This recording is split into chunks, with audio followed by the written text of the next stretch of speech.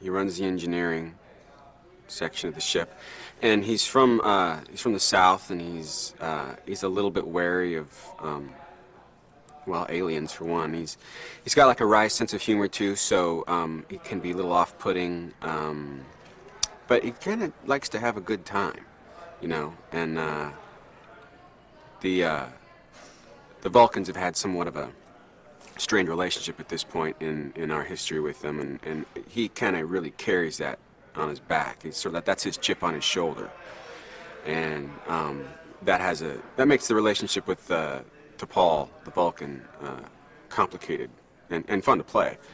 But he definitely is a little uncomfortable, maybe sometimes squeamish around the our friends out there.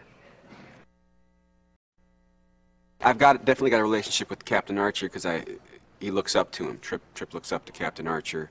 He's known him for a long time. He was handpicked by him to be on this mission, and you know, I hate to use the word like mentor, but kind of, you know, he's seen it all, done it all, with the exception of this brand new thing, and I think Trip definitely looks up to the captain. I watched the old one. I watched the old Star Trek. I didn't watch all of the Next Generation and Deep Space Nine and Voyager.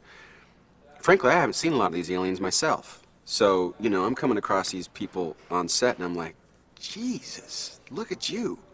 So that's easy to do, you know. And but there is, I think, ingrained in the show itself a sense of awe and you know, that we're really taking on the mantle of that we're on, you know, a quest of discovery. And so yeah, that's really easy to play, or it's really important to play, or it's vital in the show. I think it energizes it in a way that you know, no pun intended. That it energizes it in a way that keeps it buoyant. You know, we're not used to anything. We're not used to our own ship. So, you know, all we know is that we frankly don't know.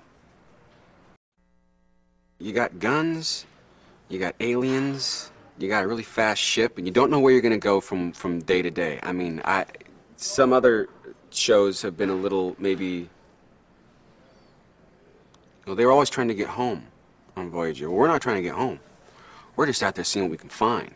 You know, it's like it's a constant mystery, and for those that everybody knows about Star Trek. I mean, I think everybody knows about it. And everybody knows about the first one. And if you tell somebody that this is a prequel to the first one, it's nothing like you're going to have seen in the last few series. That alone, I think, will get a lot of people just to go, well, what's going on? And then if we're doing our job, which I hope and think that we are, you know, come on, let's go for a ride.